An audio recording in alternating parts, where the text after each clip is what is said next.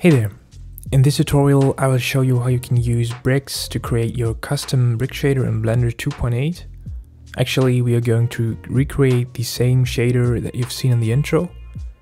If you haven't seen my demonstration video on the tool, let me encourage you to watch that one first. I show the basic functions and some cool examples that I did in there. The shader we're making in this tutorial is not incredibly advanced to keep it understandable, but I think it still looks good and you have a good base on which you can build if you feel confident enough to make improvements. But still, you should have some basic understanding of node editing if you want to follow along. Alright, let's jump straight into it. I just booted up a simple start file. And first of all, we have to enable the Node Wrangler add-on, if you haven't already. Under the Preferences, and then Add-ons, Node Wrangler. You can save it by pressing this button. And of course, delete the default cube and add in a plane. Just split this viewport and make the main part the shader editor for this tutorial. And that's our basic setup for the file. Let's add in a material, name it Br'cks. And to see what we're doing, let's go into the look dev viewport. We're going to be using, for the rendering, the cycles engine under experimental mode, just like I showed in the demonstration video, because we are going to use micro displacement, which is only supported by experimental mode. Also, we have to add the subdivision surface modifier with adaptive rendering. For now, let's put it to 1.5 pixels to make it render faster. Turn on simple for the plane. Alright, to improve the setup even more, let's go into the camera viewport. Zoom in a little bit. And set up our lamp here to get it a bit brighter.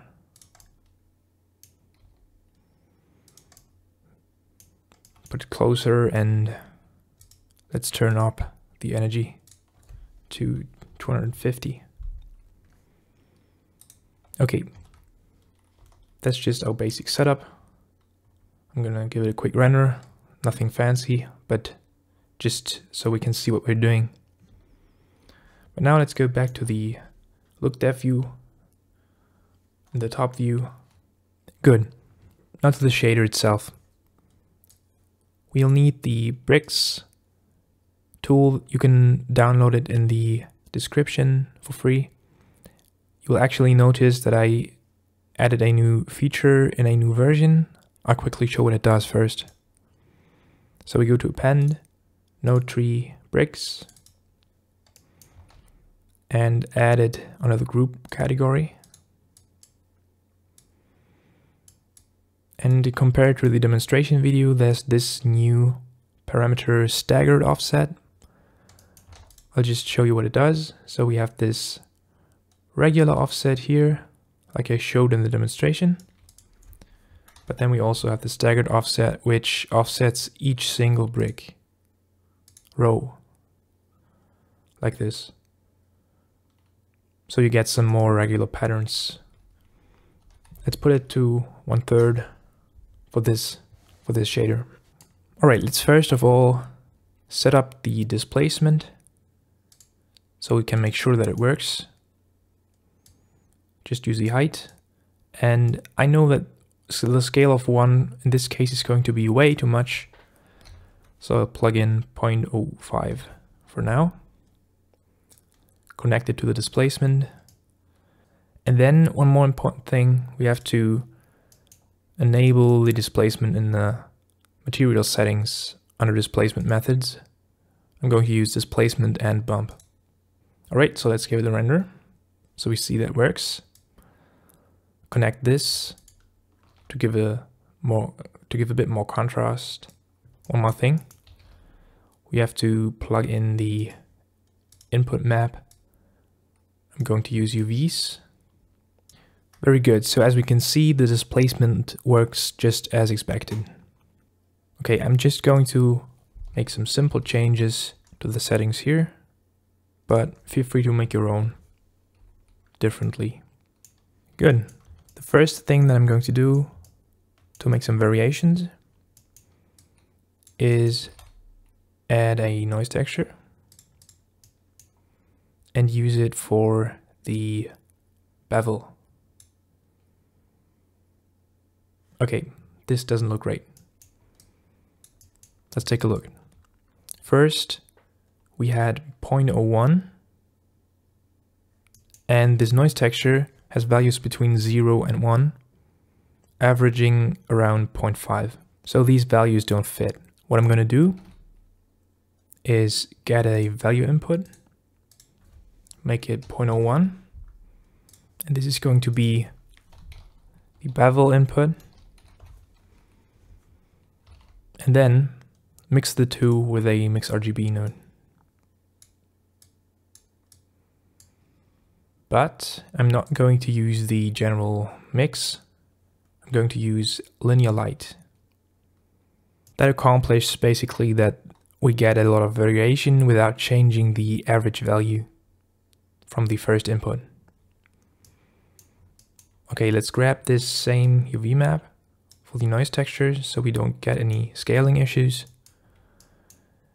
and plug it in. Alright, that looks very weird. There's two things. We have to adjust the scaling by a lot, but also these areas come from negative values that we get through this. So we have to use this clamp option. But then also, this is way too much variation. So I'm going to go down to like 0.04. This looks kind of nice.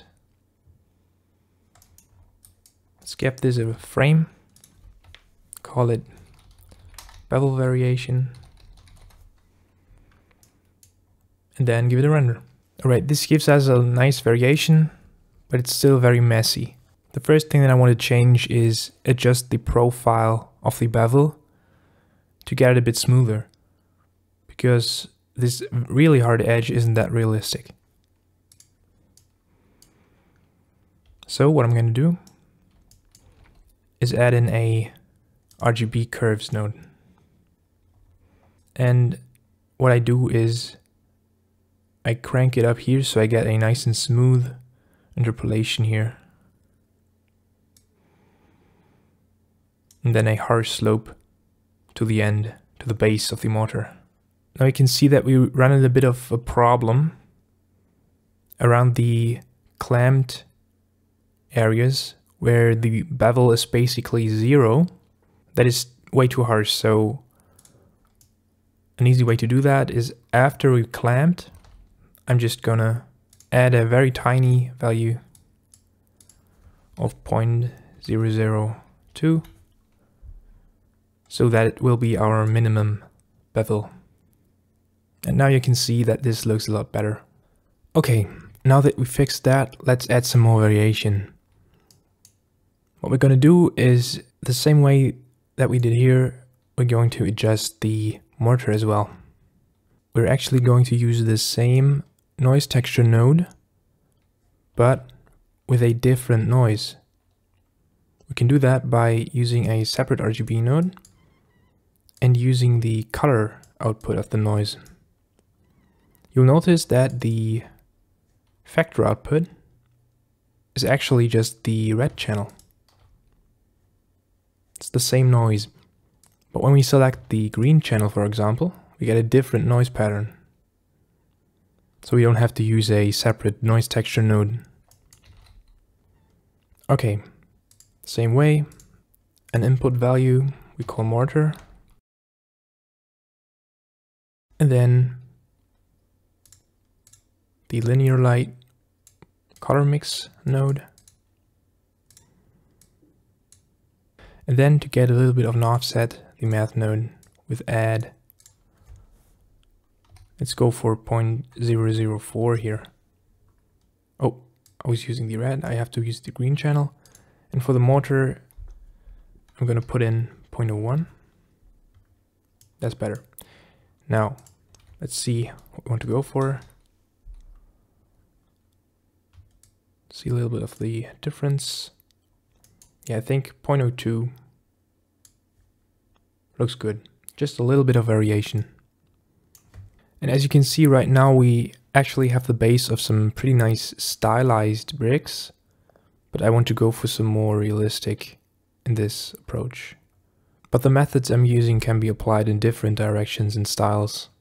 And next, let's add some variation to the displacement map for each brick. First, we're going to use the random RGB. And just like we did for the noise texture, I'm going to use a separate RGB to create 3 different random values out of one random RGB. You want to eliminate as much correlation between the different random values as you can. Okay, so the flat random RGB is going to be overlaid to our displacement to make the bricks stick out randomly. We just use another mix RGB. Let's get some more room in here. And remember, this is our height. And for this, I'm going to choose multiply. And then use one of our random values. I'm going to keep the factor at 0.5 because I don't want them to be varied that much.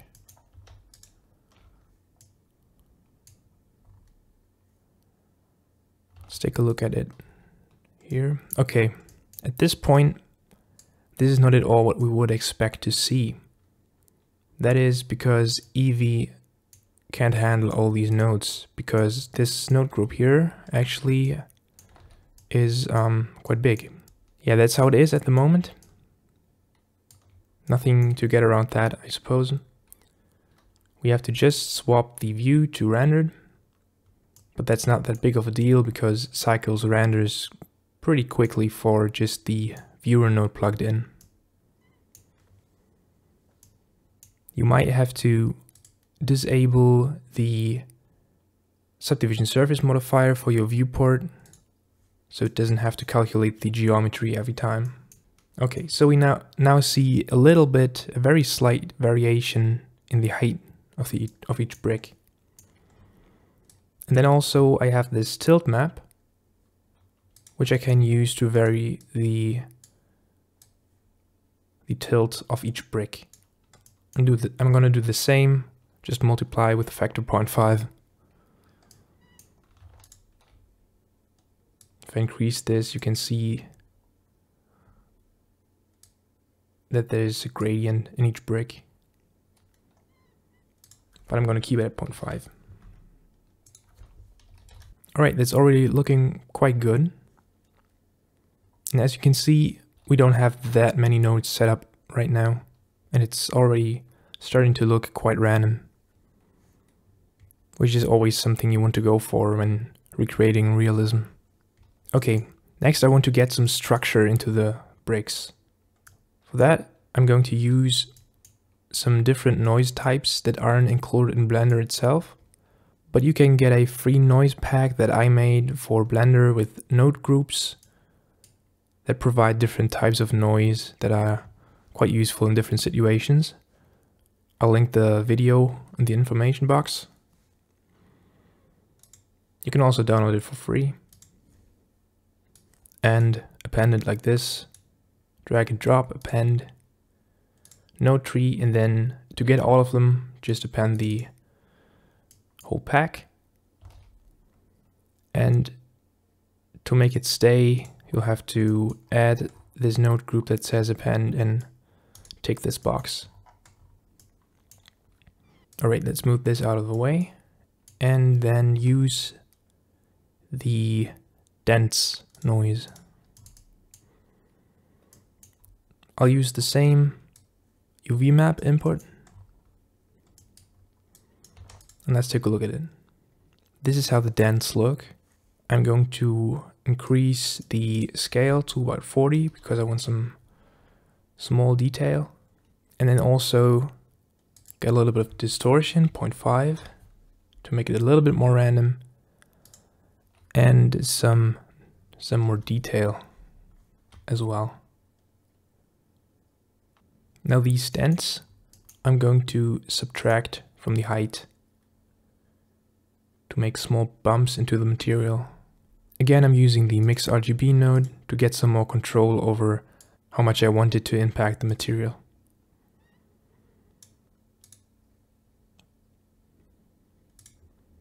Subtract.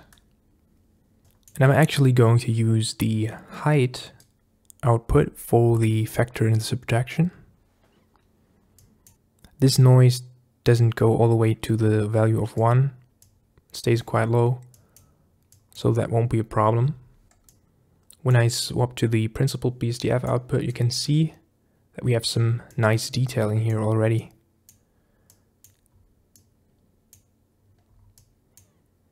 And this is already giving the look that I was going for. Okay, next let's give the bricks a little bit of a structure. I will use the Noise 2 node group in the pack. It looks like this. But we don't want the noise to be continuous over the whole surface, but rather separate for each brick. There is a simple way that we can achieve that. And that is using this UV map, but then transforming it with a Mix RGB node. I'm gonna set this to add and then plug the random RGB to the add node. That way we get a random offset for the vector that we use for each brick. And then we'll also add this to our height map with another Mix RGB node. And again, I'm going to choose multiply. Now, I'm using multiply here all the time, and that will lower my overall height in every step, because the values I multiply them with are always between 0 and 1. So we might have to increase the scale at the end. Let's increase this to 0.7 maybe.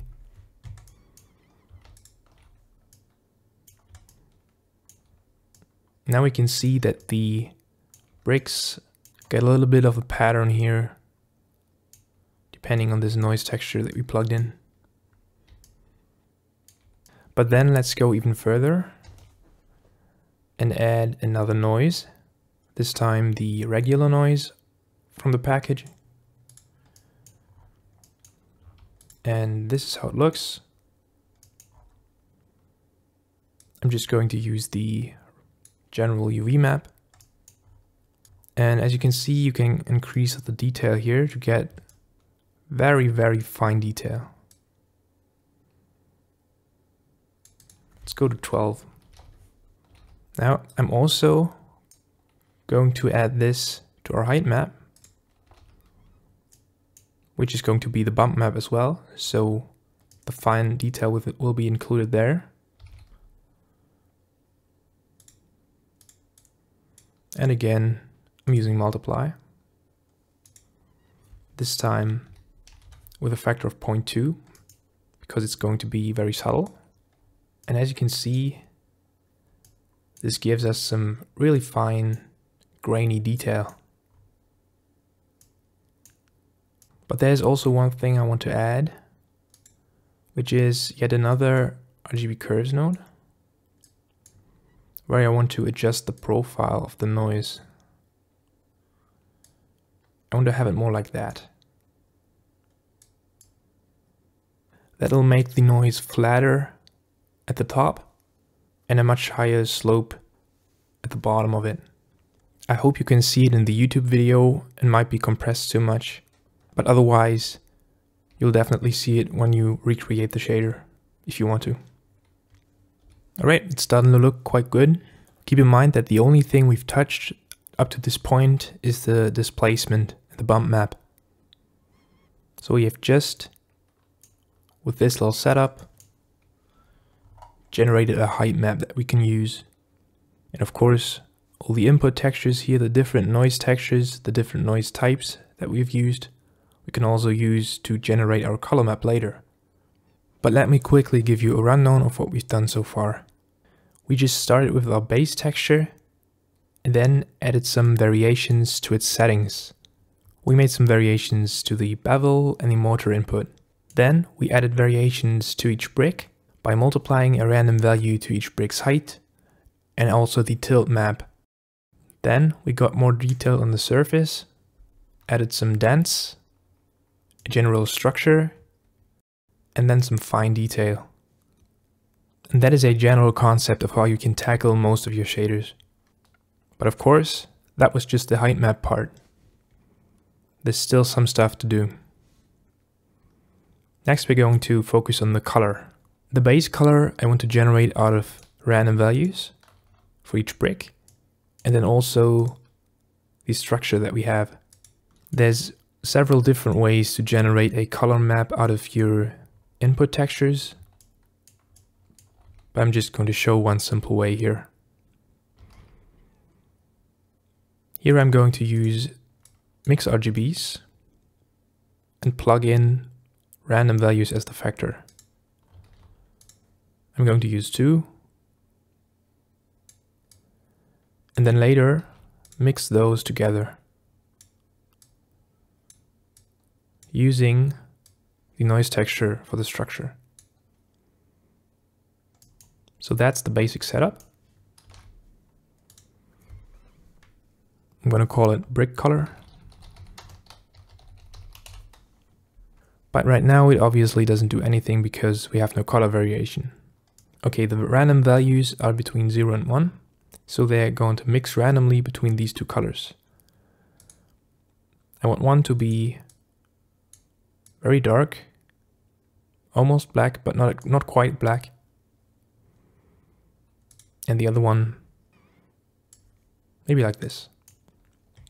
And then, for the other mix node, with another random value, this is important. They should use the same random value. As you can see here, I'm using 2 separate ones. I'm going to do a similar thing, but with a little bit of a different tint. This is going to be more reddish.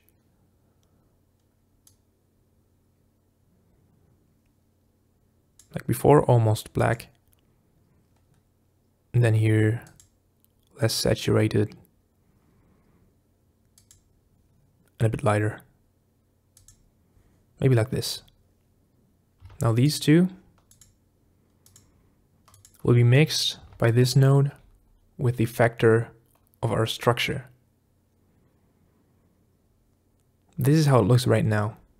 Now, I want to get some more control over how these are going to be mixed.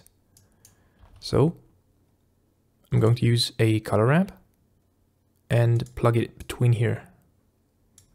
Now I can use the 2 sliders to give the 2 different color mixes different weight.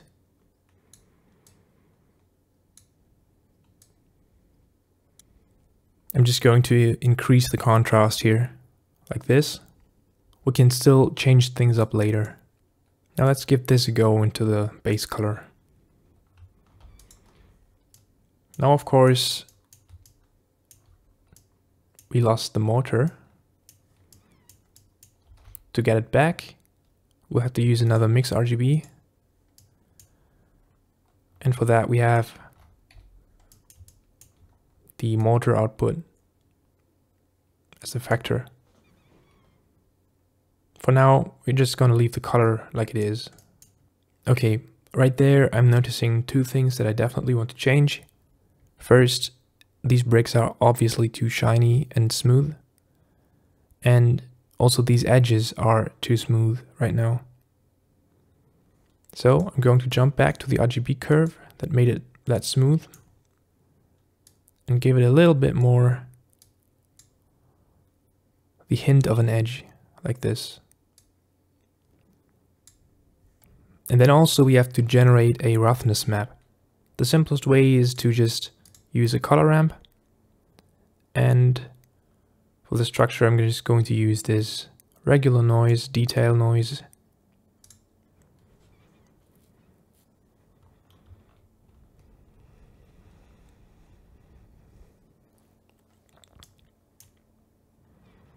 Plug it in here.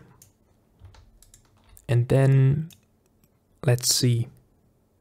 I want this roughness to be quite high, between 0.8 and 1, while being the glossiest at the top of this noise. So I'm going to change this to 0.8, but keep in mind, it's not this value that you have to put to 0.8. You have to take all of the RGB channels, like this, and type 0.8 here. You can just drag down and change all at the same time. As you can see, this value is something very different. And then this one to 1, we can use this one because it's the same. For 1 and 0, you can also use the value here. But otherwise, use these. And for the mortar, we again use a mix node. Here we go. Okay, here another thing that we can do is add some more randomness again. And I'm just going to add another mix RGB node. And then choose another random value. Now at this point we have to use that one that we used already, but that's not that bad. This I'm going to change to overlay.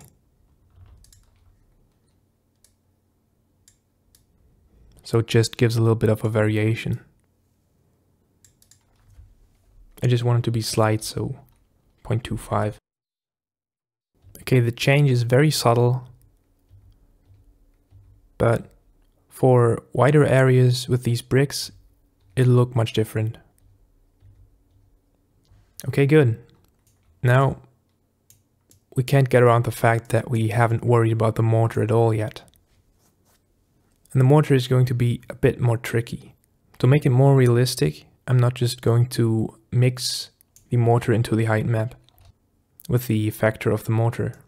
You could try that, but that would give you some ugly edges where the bricks end. Instead, what I'm going to do is, first of all, get a lot more room.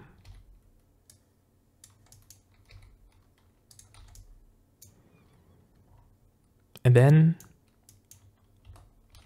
the base of this setup is going to be a math node set to greater than.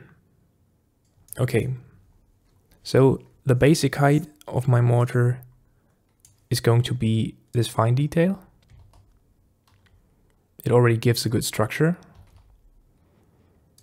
And to modify it, I'm going to use another math node set to multiply. That way I can control how high the mortar is going to be compared to where it is right now. I'm going to multiply it with 0.2. And then plug this into the first input. Now what I want to compare it to is the height map of the bricks, which is this, as we can see here. So I'm going to plug this into the second. And now we have a new map for the mortar, which actually takes a look at the height and not just comes out of our base texture. As you can see, they are quite different. So we're going to cut this and instead plug in our new map for the mortar. And then also we're going to use a color mix node for the height map, but this time using this new mortar map. And remember, this was the height for the mortar. So this is what we're going to plug into the second input here. So let's take a look how it looks. Yeah. This is the result I wanted. Let's actually add some variation for the different passes of the motor as well. For the color, I'm just going to add a color ramp. For the input, I'm again using this regular noise. Let's take a look. I'm going to choose a B-spline this time. This gives more smooth control.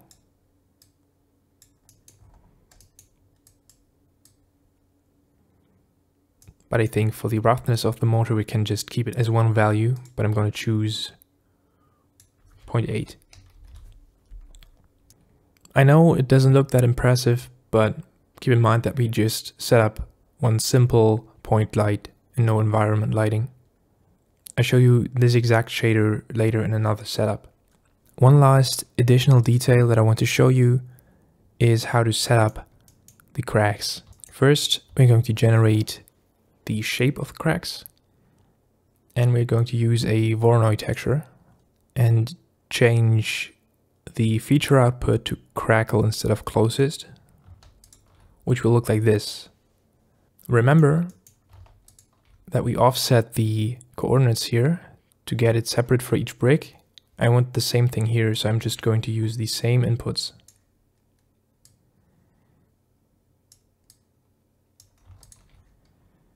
Like this. Now to look realistic, these are way too straight lines. So I'm going to add another noise texture. For this one again, I'm using the regular UV map. And then transform these coordinates with this noise texture. With a mix RGB node set to add. And as you can see, these lines get a lot more squiggly, which is just what I want. I set this to 0.15 and then change the detail. Okay, without any further adjustments, I'm just going to use these cracks as they are. And okay, where do we go? We were using the height map of the bricks themselves here to calculate where the motor goes. So I'm going to go right between these nodes here.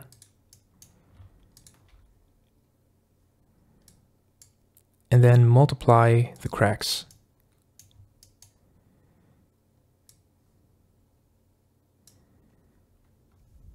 But as you can see, now these bricks are way too low, so the motor actually goes higher in most of the places.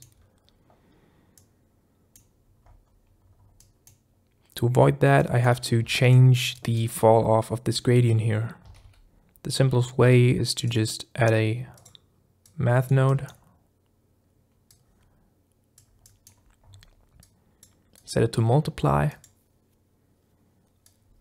and then go way up to about 40. But also I have to activate this clamp option. Otherwise the bricks themselves also would go way up. This looks better. Okay, right now every single brick is cracked. I want to add the option to control how many bricks are supposed to be cracked. There's a pretty simple way to do that, which is just adding another greater than node, plugging in a random value for each brick. And if we take a look here, we get a random map of different bricks. And we can change how many are going to be wide by adjusting this value. We can do that simply by adding another math node and setting it to add with a clamp, and then adding this map, because then the cracks where it's white are going to disappear. And here we go. Alright, this still looks kind of off in the cracks here. So I'm gonna do one more thing. I'm going to adjust the profile of the cracks with a color ramp. Let's take a look at this deep crack here. And I'm going to do one simple thing, pressing the plus here, which adds another point at the center here with the value of 0.5. And I'm going to drag it all the way down here. The interpolation between these points is linear. So I'm going to have a very thin crack with a very high slope, and then to the top, a wider area with a low slope. Here you can see what I mean. By adjusting the position of this value, I can change the ratio between the different slopes. And this is our final material. Now I know, like I said, in this lighting setup it doesn't look that good. So I'm going to change to a different scene, but I'm going to plug in the exact same shader. Okay, this is how it looks with a nicer light setup. Now, because I want to show you every single step of the process and I didn't get to tweak all the values, it doesn't look quite as good as it could with this setup. It is actually the exact same as the one in the intro with some different values. You can just tweak them until you're satisfied. I tried to keep the node setup quite basic and understandable. I did a lot more tweaking and some additional details to the example shaders that I made. That would have taken way too long to make a tutorial about, but the basic principles are the same that I showed here. So yeah, feel free to come up with your own ideas using this Br'cks shader, or just go crazy on the parameters. Or even feel free to go into a completely different style, like stylized bricks, or even a different material type. Like floorboards are actually also very possible with Br'cks. So yeah, I hope you enjoyed it. Thanks for watching, and until next time.